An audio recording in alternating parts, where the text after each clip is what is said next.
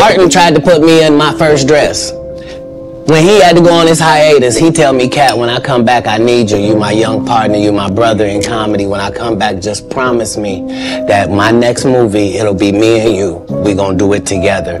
We gonna do some buddy cop shit. I said, Martin, you got my motherfucking word. Go do what you gotta do. When you come back, I'm in your movie. Don't trip. I don't need to see the script or nothing. You know, we get in that office and this fool pull out Big Mama's House too. I almost died. And I gotta read this script from all these good white people.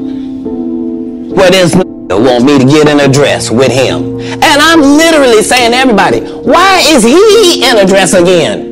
You already played the old lady as an FBI agent. We can play anything now. We can be playing a dog catcher this time. Why do we need to be in a dress? And I get so mad, I say, you don't want me.